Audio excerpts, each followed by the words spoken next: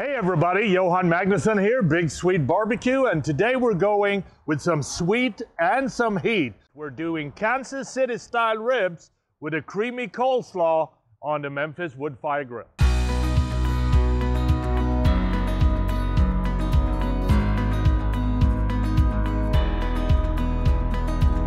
So we're going to use St. Louis cut ribs for this cook.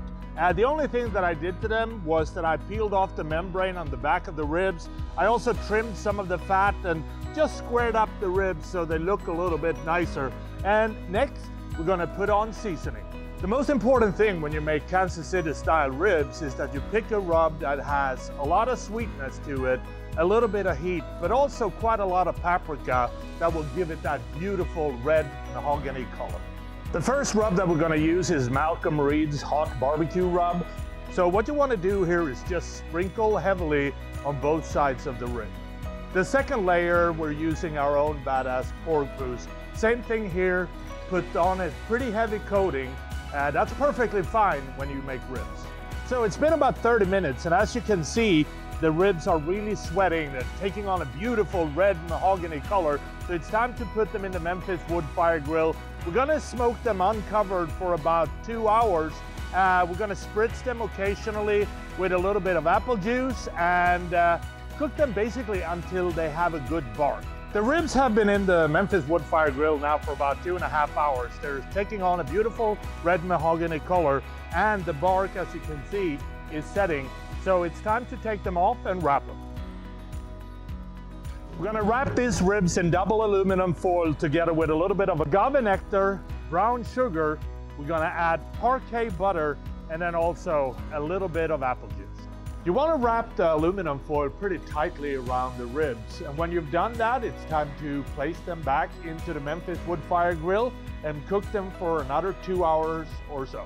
So while we're waiting for the ribs to be done, it's time to make the coleslaw. We need a barbecue rub. We're using our Veggie Boost. We need Dijon Mustard, celery seeds, some white wine, vinegar. We need mayo, we need sugar, and we need coleslaw. And basically what we do is we just toss all of this together in a bowl, set it aside, and let it cool in the fridge. So the ribs have been in the Memphis wood fire grills wrapped now for about 2 hours. So it's time to take them out and see if they are ready. And the way that we're gonna do that is we're gonna unwrap it, and then we're just gonna probe it with a little probe here. Oh yeah, and if it goes in like it's going into butter, then they're about ready. So what we wanna do now is we wanna open up the foil and let the steam out. And we're gonna let them sit in the foil like this for a couple of minutes.